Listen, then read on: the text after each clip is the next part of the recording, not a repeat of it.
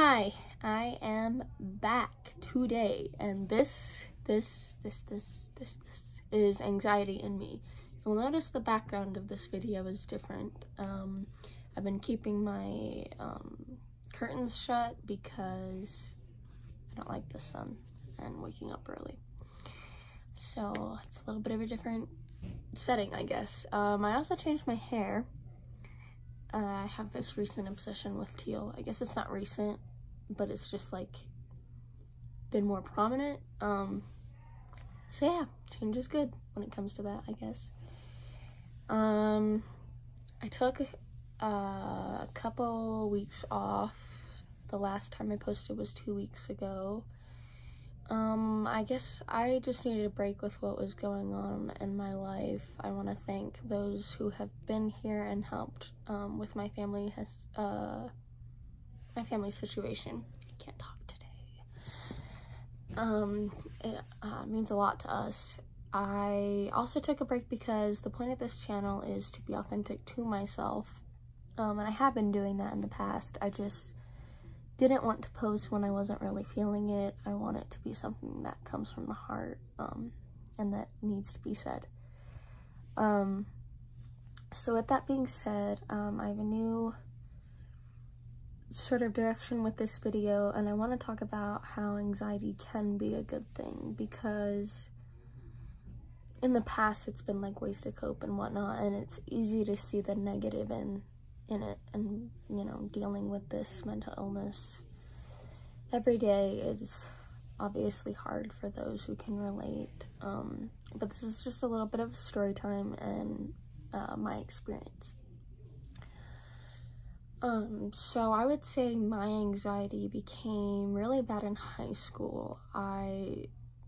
It's not easy to see the good when your teacher would announce that you're doing a presentation and say, oh, don't worry about it, it's in a few weeks or even a month. And you wish they didn't announce it, because every night you're thinking about that presentation and ways to skip it, or maybe saying it's a sick day, but then you have to make it up anyway, but every night you're up thinking about that, and all the worst possibilities, just being up in front of the class, like nothing you can do will calm you. I remember my freshman year in a geography class, I was so nervous and freaking out that I totally forgot how to say geography, and I was in the front of the class, and 3 times I said geography, and I felt like an idiot. And I was like, if I can just get this out and say it the right way, but I couldn't remember what the right way was, and it was the worst feeling ever. And like, you don't think it's gonna get worse than that, but then sophomore year I had to do a speech in front of my whole class in the library, and anyone that wanted to come could. And I wanted to choose a subject, obviously, that would be personal to me and easy to talk about, and I loved what I had to say. Yet when I was sitting up there and getting ready to go up, I was feeling the worst that I ever had with my anxiety, and I, in that moment, told myself that I would rather be dead than doing that. But I was more, I guess I was embarrassed about it, and I didn't want people to be able to tell that I felt that way, and like, I had to get through it, because also, like, with my personality, like, I'm not a quitter, and like, that makes it even that much harder. But then all of the years after that, junior year, there was a teacher that had popsicle sticks with names, and if no one was volunteering, they would use that to get someone to answer the question, and I would be dreading being called on. So every time she asked a question, I'd be thinking of how to answer it, but then I would be called on the questions that I wasn't sure how to answer. And being a junior in high school and just feeling so out of place, like everyone there was smarter than you, or even on projects and homework I was excellent, but testing was the worst thing ever. And like, I always stressed about when I was gonna finish and people judging how long I would take, and it wasn't that hard, but writing an essay in class, timed, like all of those little things, just getting up out of bed in the morning, doing my hair, maybe I wanted to do a bun that day and it didn't look the way that I wanted it to, all these little things that gave me anxiety, and I felt like a weirdo, like no one would relate to that. There was one teacher I had junior year that was really understanding when I said that I couldn't present this PowerPoint in front of the whole class because sometimes I would literally feel like I was gonna pass out, and the lumps in your throat, your bones ache, you feel like you're gonna puke, all of those things that all of you can probably relate to in some way. She was really understanding and told me that I could do it to her, but not, or to her, like after school, just the two of us, but not everyone was like that.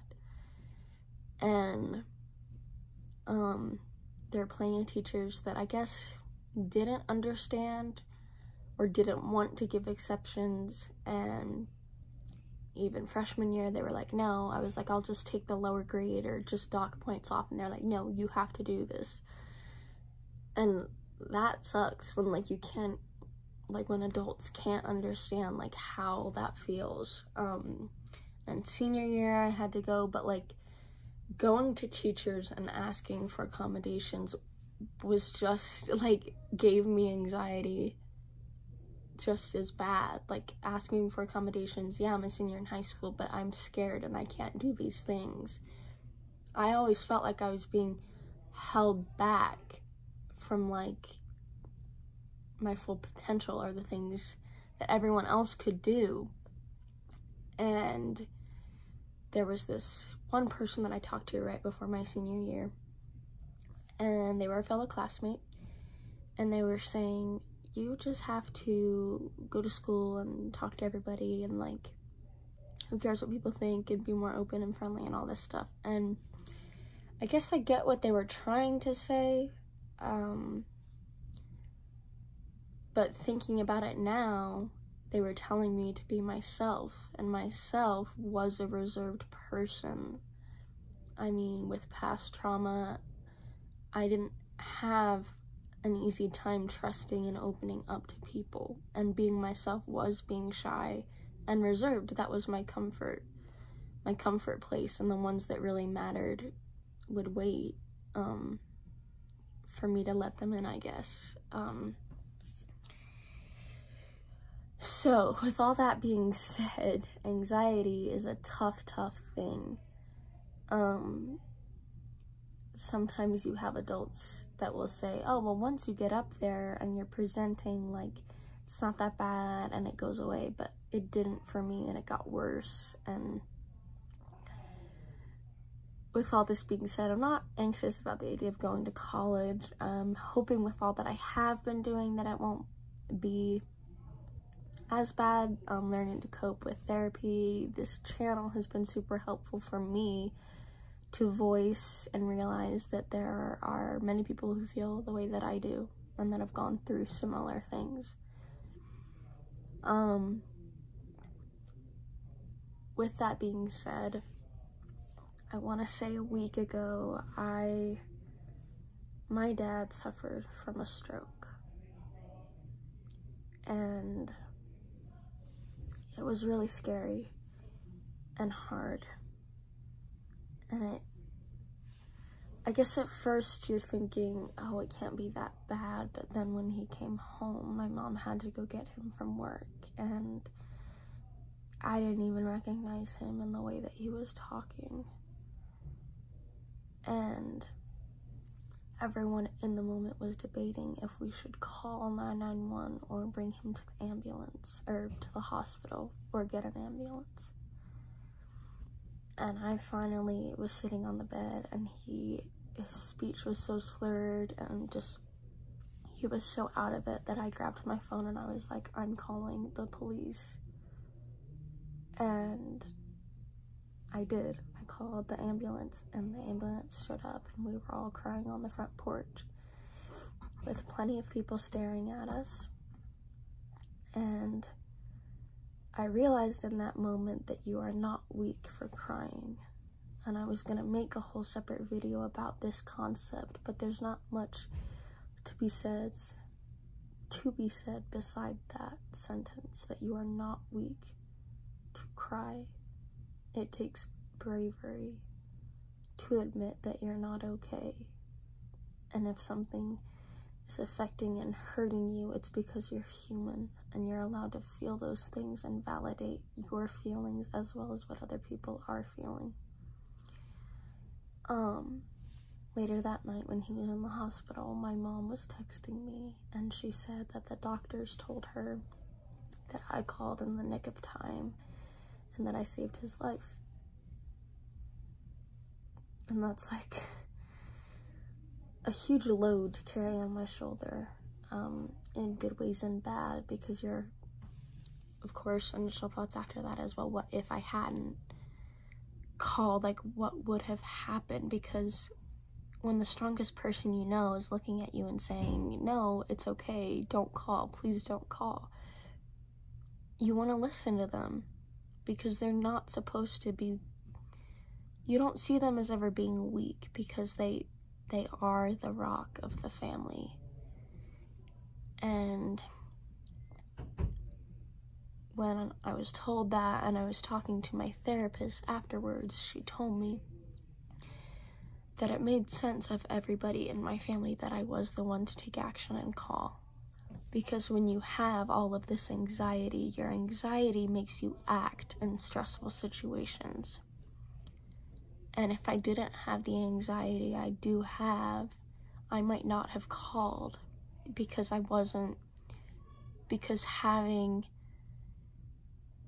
feeling the need to act in stressful situations comes from having anxiety, and no one else would have done it. But I did, because I was feeling that way. There's a bunch of other examples that I could think of, but this one speaks to me the most because it was 2 weeks ago, I think, pretty recent. With that being said, I am gonna close this video out. Sorry it's a little bit longer. Thanks if you watched the whole thing. Please like and subscribe and comment. I love to hear all of your stories, suggestions, anything like that. I'm gonna be on vacation this following weekend, so I may post not this next Sunday, but maybe Monday, but we will see. Again, thanks to everyone for their support. And then with this channel being anxiety in me, sometimes you have to tell yourself to see the good and that you're meant to be exactly who you are and deal with what you're dealing with, because you will reach people and find a way to make something great out of whatever your struggles are. Easier said than done, but this is just my personal experience and story that I wanted to share with all of you. And I will see you guys soon.